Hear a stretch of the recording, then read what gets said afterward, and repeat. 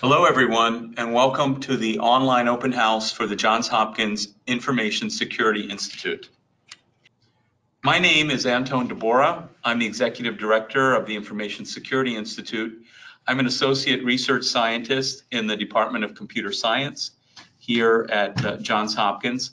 My research interests, in addition to information security, include assured autonomy, fault-tolerant computing, distributed systems, and different types of testing.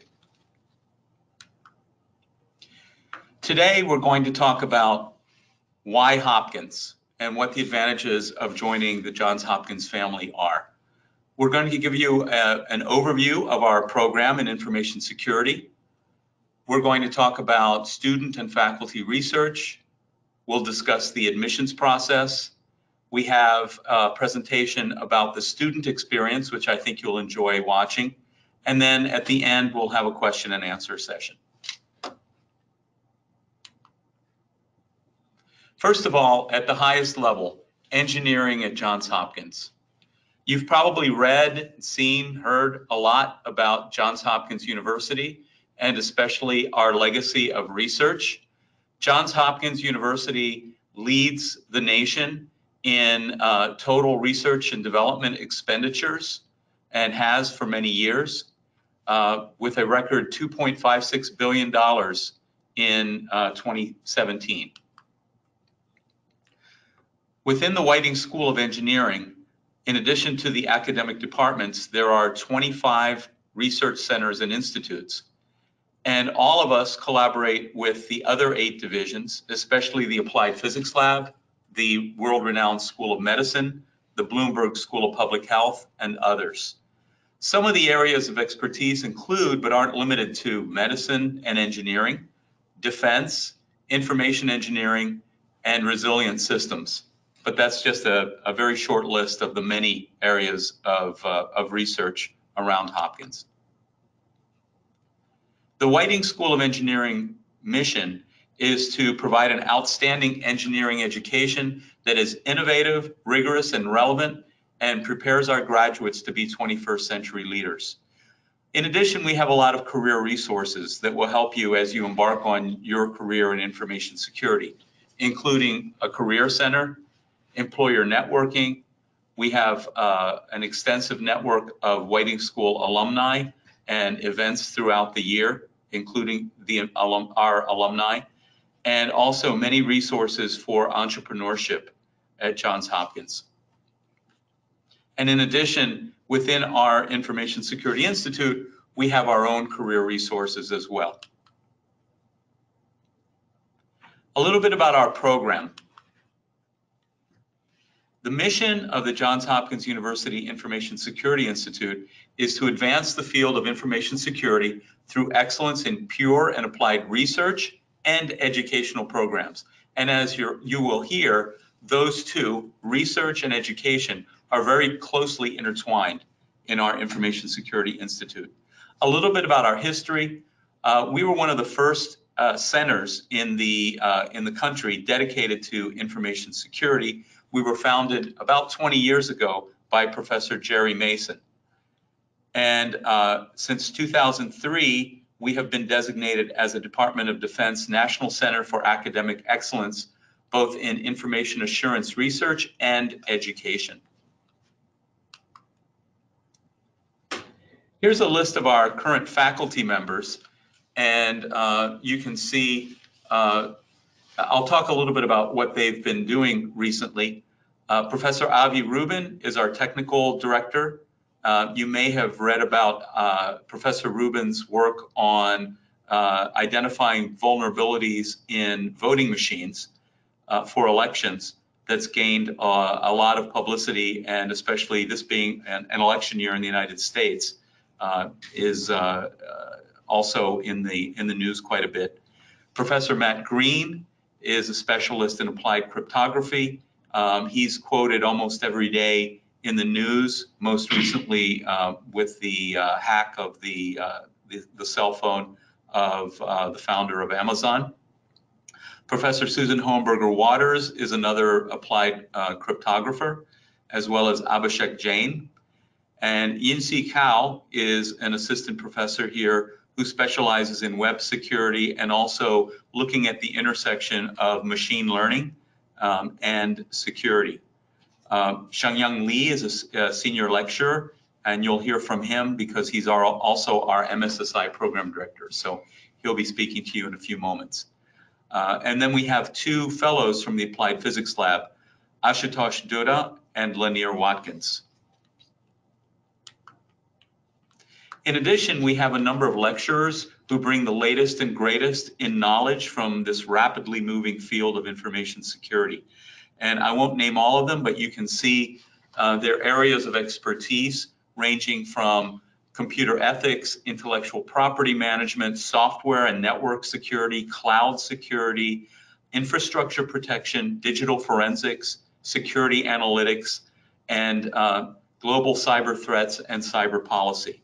So you can see that our program is very holistic in nature. We want to prepare you not just in the technical aspects of information security, but all of the skills and knowledge that you'll need to succeed in your chosen career path.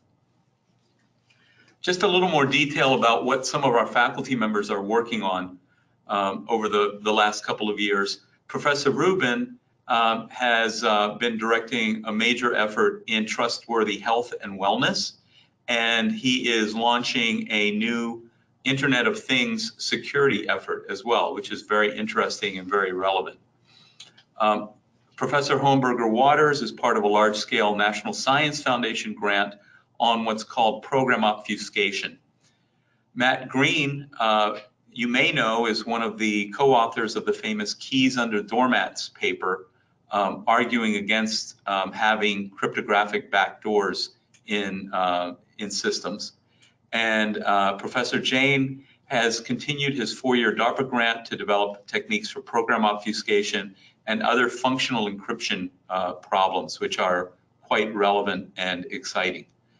And Lanier Watkins has been working on critical infrastructure protection and also drone vulnerability analysis. And there's some very interesting videos online regarding drone vulnerability that are by Professor Watkins and his group. We're a very dynamic institute in education and in research and in being very involved in this field of information security in all kinds of ways. Professor Rubin has been in the news most recently talking about ransomware attacks, voting machines, and so forth. Joe Kerrigan, who is our senior security engineer here in the Institute, is a co-host of a very popular podcast called Hacking Human, and I recommend that you find that and listen to some episodes. I think you'll find them to be fascinating. We also have different kinds of outreach efforts, including an annual cybersecurity conference in March that brings in people from the region and around the country to talk about the latest issues in cybersecurity. We sponsor competitions, cybersecurity capture the flag and policy competitions. And we also have developed a cybersecurity course that we offer videos for online to community colleges. And most recently, we have collaborated with the university in the creation of the Institute for Assured Autonomy, exploring the intersection of security and artificial intelligence. So what makes the MSSI program you're considering unique? Well, among other things, it's the nation's first information security program that focuses on healthcare information security, if you choose to go that route. We have numerous other dual degree programs, including computer science, applied math, and health science. And I would say one of the most interesting things is the opportunity to conduct research here and come up with original ideas that I think you'll find to be very satisfying and also a big boost for your career. You'll be able to work with our world-class faculty who, as you've seen, are leading experts in the security field. I'd also like to point out a relatively new program called Home to Homewood, which is an exciting option for you when you're admitted to the MSSI program. So this summer, you will be able to take up to 3 courses online at home before spending 2 full-time semesters on the Homewood campus here in Baltimore. And I encourage you to explore that option. And now I'm going to turn it over to Dr. Xiangyang Li, who's the program director of the MSSI program. Hello, everybody. So my name is Xiangyang Li. I'm the program director of the Master of Science in Security Informatics program. So you can see my research and also teaching areas. So I'm doing research in intrusion detection, network security, human factors, in information security, as well as user modeling in the intelligent systems. So I'm very glad to have the chance to talk to you today to tell you more about the MSSI program study. So in our MSSI program, we have 2 emphases. The first is we want to provide every student well-rounded learning experience. So there are several aspects to this. So there are 2 study tracks, technology and research track and policy and management track. Most of the students pursue this TR track, technology and research track, but we do have a few students in every cohort to study policy management oriented topics in information security. So you will see different categories of courses we are offering, as well as offered by other academic units. So you can choose and pick the program study, the courses you like for your career plan. The other feature of our education program here is doing research. So you can learn by conducting independent research to solve practical problems with fellow students with the help of faculty members. So you can see on this slide on the right, actually that is a photo of some of our students doing hacking kind of research on drones. So there are many opportunities for you to do research on this campus and also beyond. So we have seminars, weekly seminars, right, to introduce you to various topics in industry, in government, as well as in professional development. So the capstone project is a big component of your degree requirement. I will talk about that more later. So in summer, many, if not all of our students, they go out to do internships, in all over the nation, from California to New York City to, this region, this, national capital region, as well as, in Texas, many places. Students do competitions, including CPF, capture the flag, technical competitions, as well as in policy-oriented competitions, such as the Cyber 9/12 student challenge sponsored by Atlantic Council, right? So usually you can do a lot more just in addition to the 2 courses you will finish for your degree.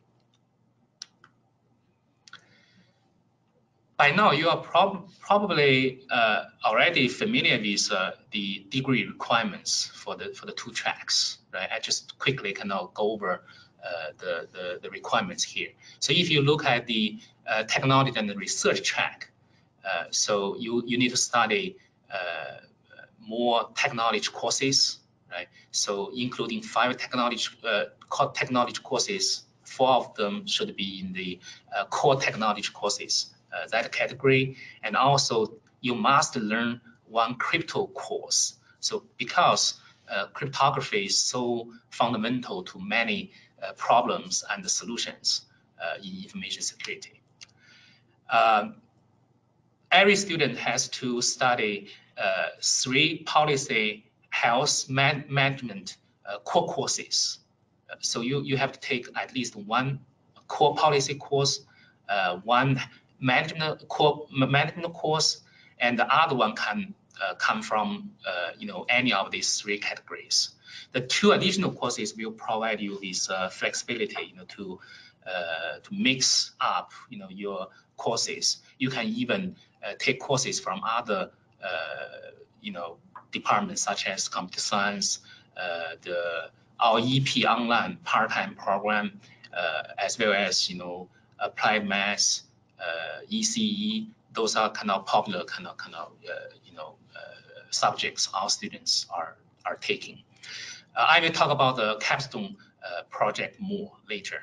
So if you look at the policy and management track, it is kind of flipped here, right? So you need to take more non-technology courses in core health, core policy, core health, core management, as well as a special foundational management category. For the two additional courses, you can also consider to take more non-technology topics.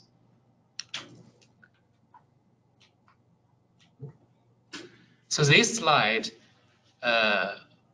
lists our current technology courses offered by us as well as computer science department. This probably is not the complete list of courses.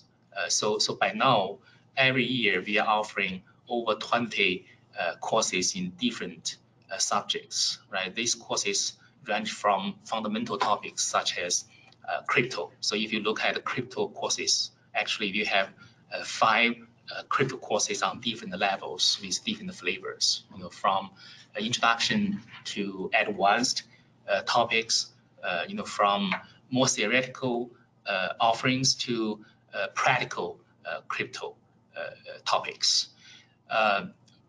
You can also see, network security, web security, just introduction to information security, right? Security and privacy in computing, kind of like security one-on-one courses.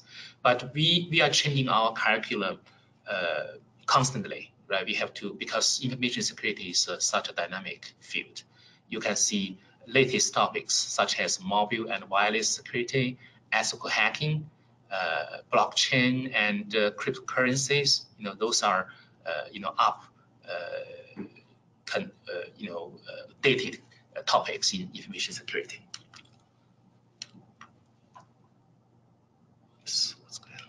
Sorry. So we are offering several our own courses in core policy and core management. So you can go over the titles here, right? So such courses include fundamental kind of concepts in of digital rights, of privacy, as well as global cybersecurity to examine the current international landscape of security. The management actually aspect of information is very essential, such as risk management, right? Everything actually we do in information security, in terms of defense is essentially risk management, how to manage risks. So Hopkins, being famous for its school of medicine and its hospitals, right? So our students actually can take core health courses offered by School of Medicine and School of Public Health. Those are online courses, to study health information systems. The foundational management courses are especially for the students on the PM track, policy and management track. But other students can also consider to take a couple courses there, because those are short 7-week courses. So you can actually combine a few of them to satisfy the degree requirements.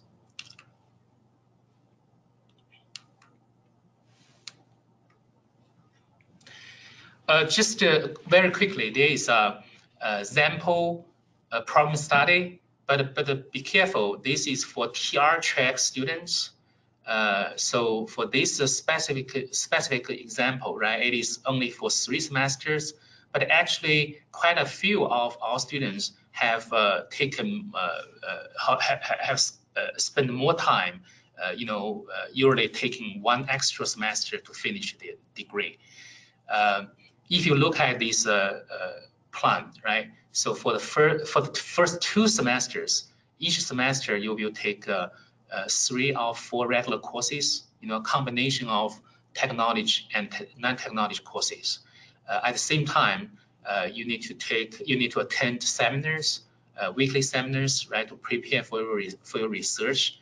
And then in the last semester, you can study, you can finish, courses, for the term course requirement, as well as the capstone project. This capstone project is team-based, so you can work with a couple fellow students, and a faculty mentor will supervise this capstone project. Just to give you some ideas about what our students are working on in this capstone project requirement. So in last fall, for 2019, there were 12 projects by 35 MSSI students. They work with ISI faculty mentors, as well as external mentors, actually, from APL, Cisco, UNOT, that is a small research firm, as well as Auto ISAC, that is one of the several ISAC organizations in the US. So I will show you the list of topics on the next slide. You can see the topics are very diverse. And also, they are kind of, about the research, right now, the research front in information security, such as IoT, device security, data analytics in security, as well as AI, artificial intelligence system security, and how to do so-called adversary attacks on, the machine learning models. So I will give you a moment, to check out the titles of those 12 research projects.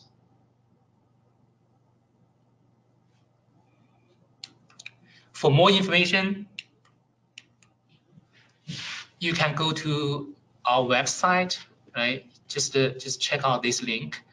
You will be able to see all the abstracts of our students' capstones in the past 3 years, as well as actually there is a list of publications by our students, to present their findings in conferences and journals.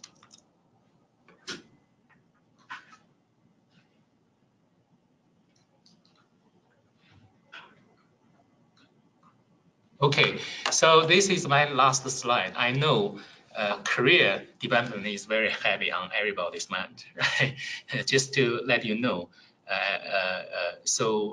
In terms of the types of, some internship positions, as well as, the full-time positions, you can get some ideas about where our students are, working.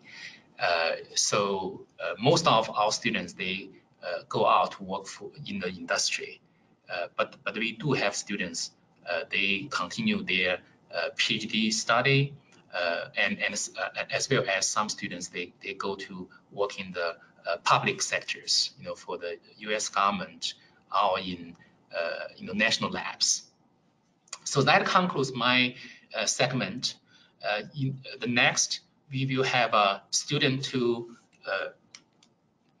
tell you about her experience in this problem study.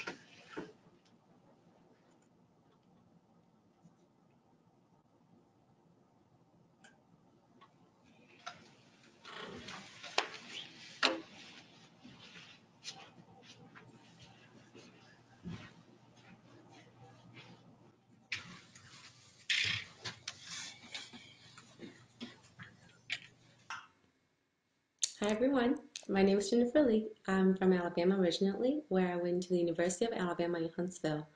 I got my bachelor's degree in computer science and biology from there. After leaving Alabama, I went to Florida for a few years to work in the military, specifically for the U.S. Air Force as a computer scientist. And then I received a scholarship recently to come to JHU to study security informatics. And first, I was a little bit overwhelmed by the possibilities that were at JHU, and I wasn't sure how to adapt to student life because I've been working for a while. But after I came to JHU, I was pleasantly surprised because first, the professors are very approachable. For instance, I took 5 courses in my first semester. Of those 5, 3 were tech-related courses and 2 are policy management courses. And I love the immersion of faculties and students in the teaching process in all my classes. And professors are always available during the office hours. And even outside the office hours, they were still very approachable, answering emails and making time to answer all my questions, even over the weekend. There were tremendous resources. And all the professors make sure they have plenty of class assistants to help us throughout the semester as well. And we also have our very own librarian in the program. And when I have trouble writing certain essays, I was able to go to her and she was able to walk me through various writing techniques and to help to refine my approach to different assignments that I had. The students in our program are very diverse. I found myself able to form study groups and to learn a lot from my peers as well. So adjusting from working life to student life was actually not as difficult as I initially thought. Now, another great thing about JHU is the sheer variety of student organizations. I joined the Women of Writing School of Engineering, and I had a lot of fun. I was able to meet new friends from other departments, connect to the community, and assisted in school events, and I believe it really enhanced my experience here. And the great thing about JHU is that as an institution, they have tremendous resources that if a club does not exist, you can always apply to start one. So in my case, I was interested in blockchain technology, but we didn't have a blockchain club. So I co-founded the JHU Blockchain Club with a classmate of mine, and we're off to a great start. We have over 50 members already on the list and counting, and we're working very hard on planning upcoming events. And I think it's a testament to tremendous resources that JHU is willing to invest, not just in academic experiences, but also in extracurricular experiences. JHU is also magnificent and like carving out paths and opportunities. They're manning career fairs on campus. The school also provides transportation for students to go to career fairs and network opportunities in nearby cities. We constantly receive emails on new hiring positions, on campus jobs, research assistantships, and class assistantships. This program is also very supportive for students to go to conferences. Some other classmates and I in the program were invited to the cybersecurity reception hosted by CyberWire in DC during the fall semester. I was selected to go to RSA conference in San Francisco this March. We formed a team to compete in Cyber 912 Challenge in DC, and now they're forming teams for Capture the Flag events. So there are plenty to do, and the program is super supportive. I know a lot of you are deciding between JHU and other schools. I was accepted to a few schools myself, and some of them are in New York City, some of them are in warmer areas with less cold and less snow. But what I found about JHU was that it was a very established and very venerable institution with tremendous resources in a very hip part of this country. So for that reason, I absolutely have no regrets about my decision to choose JHU, and I think it is a fantastic place to be. And I couldn't ask for a better experience. So with that, I will end my presentation and turn it to the next speaker. Thank you.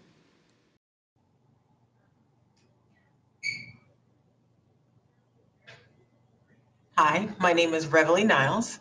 I'm going to be discussing the admissions process with you today. I'm the Academic Program Administrator for the Information Security Institute. Next. So today we'll discuss the admissions process. The deadline is March 1st, 2020, 11:59 p.m. Eastern Standard Time. The listed application requirements are all required. A couple of notable points about each of these items. The statement of purpose, typically 1 to 2 pages is sufficient for explaining why you feel like you're a great candidate for the program and what your educational and professional background is that supports it.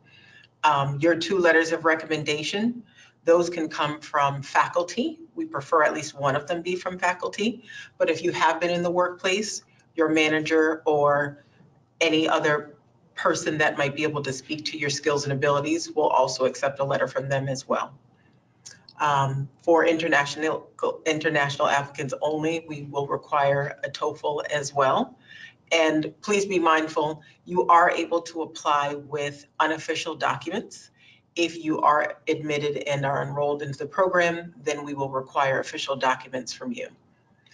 Sometimes you might have been involved in research or there's some sort of project that you really think provides value to your application. Feel free to upload that as supporting material, but it's not required. But you can upload some supporting material if you feel like you have that. And lastly, the application fee.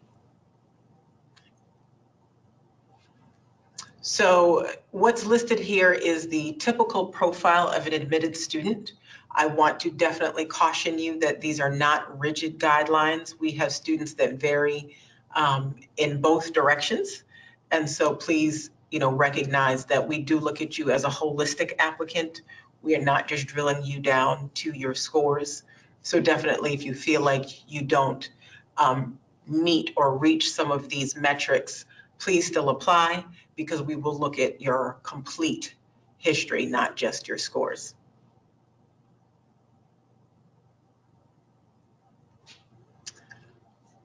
Now, we do offer some scholarships here in the Information Security Institute. I will say they are contingent upon funding being available. And so we have outlined scholarships that are for US students and for international students. Some of the deadlines are fast approaching. Please get on our website at isi.jhu.edu so that you can see the specific deadlines that correlate to each scholarship. Do recognize with the ISIF scholarships, your application will automatically be reviewed for those. They will also, each of the different scholarships has different requirements for application materials. So please make sure you view that very carefully. Some of them just require you to submit a 1-page additional document with your application explaining why you would like that scholarship. So please get on the website and take a note of those. But again, it is subject to funding availability. Thank you, and we will now take questions from you. I'll be asking Dr. DeBoer and Dr. Lee to join me. Will this be recorded for later? So yes, this presentation will be downloaded and recorded. We'll have it on the website within a week. And if there are any audio gaps, we'll fix that so you have all the information.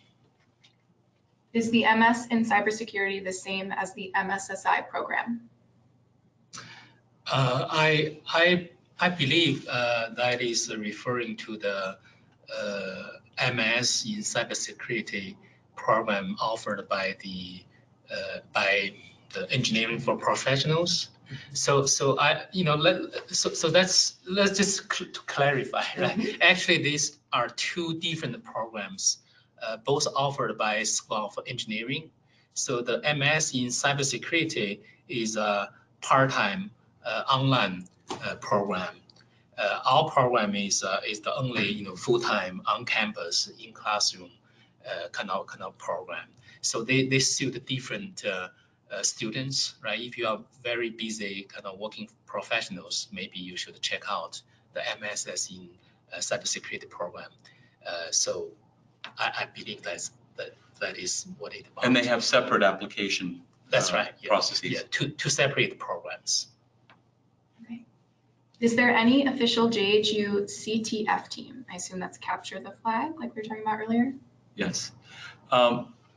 It's not so much an official team, but we're becoming very involved in capture the flag competitions with a fair amount of success, I might add. Mm-hmm. So we probably at this point are participating in 3 or so competitions at Yes. least, and I think that number is growing as the interest among the student population grows as well. So we heavily support the participation in Capture the Flag competitions and other kinds of competitions, and we're also willing to support student travel for those, and we also provide faculty mentors as well. So we're all about the Capture the Flag competitions. And where have previous students interned or been employed at? It changes from year to year. I think I showed one slide of the places our students went to in last summer. So I will say it's pretty much all over the nation, right?